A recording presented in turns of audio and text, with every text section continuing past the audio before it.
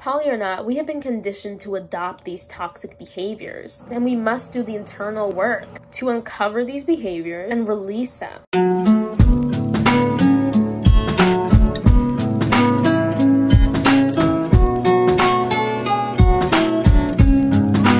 Hola todos, what's up? It's your girl Sekhmet Devine, aka the Brown Yogi. Welcome to today's video. Today we are talking about my path to becoming polyamorous. I'm 23 years old, and if labels are important to you, I'm bisexual and polyamorous. I've been poly for about 2 years now. Before telling you about that, I think it's important to go back in time a little bit, especially the relationship I had previously before my current relationship. We'll call this person Mr. C. We dated for about 1 year before we decided to move in with each other. Right before I moved in with him, I began to have some worries, some doubts about our relationship, especially because it felt like maybe we were moving a little bit too fast for us being so young. We were only about 20 at the time. I had learned about being polyamorous at that point, and I had written literally a whole thesis and essay to him explaining about how it would be great for us and how we can choose how our poly relationship would work and everything, and make sure that it would be perfect for us. But he really did not want that. I thought I could get over it, and I told him that we can move on. But I couldn't. We started having foundational issues after we moved in with each other, and it just made me want to be poly even more. I ended up starting to talk to people behind his back, cheating. And it was unfortunately not the first time I've ever cheated in a relationship with someone. He found out, and it hurt him a lot. He told me he could get over it, but I ended up finding out months later that he held onto a resentment towards me.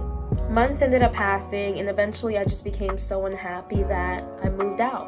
I moved back into my hometown. At that time, I wasn't really sure if I wanted to be with anyone else. I really wanted to analyze what went wrong and what I could do better from that relationship.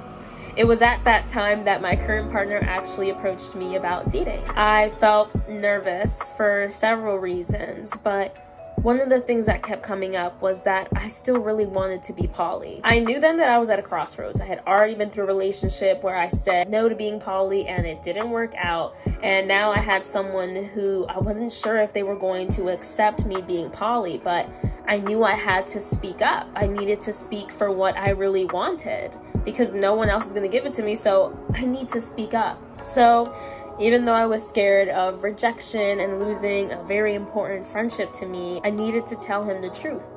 I wanted to explore being poly.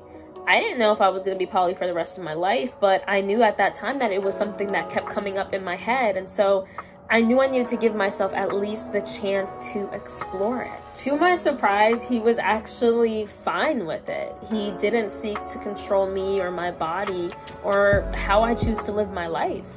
And at this point, we've been together now for 2 years.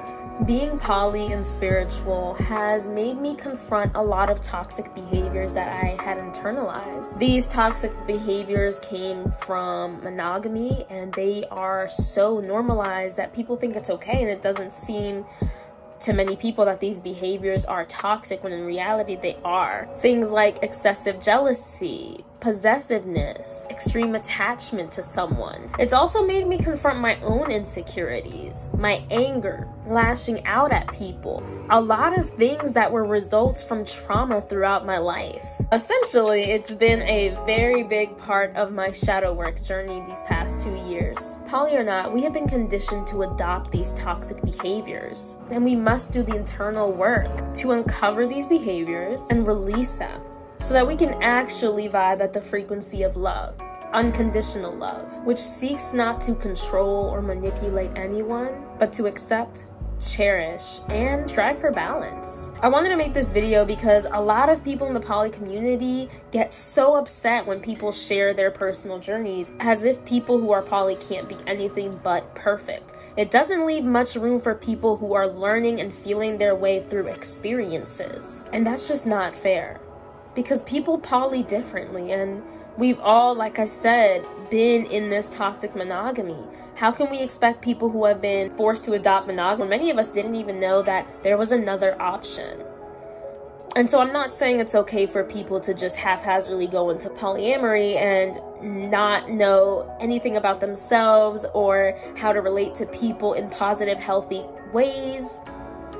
But it's essentially me saying we can just try our best to be kind and to be open and to say how we truly feel and to not cover it up because we think another person might not accept us. It's an understanding that even if you have one relationship or multiple relationships, the relationship that is most important in our lives is the one we have with ourselves. So let me know down below, do you guys think you would be poly? Would you not? Why or why not? Until next time, namaste.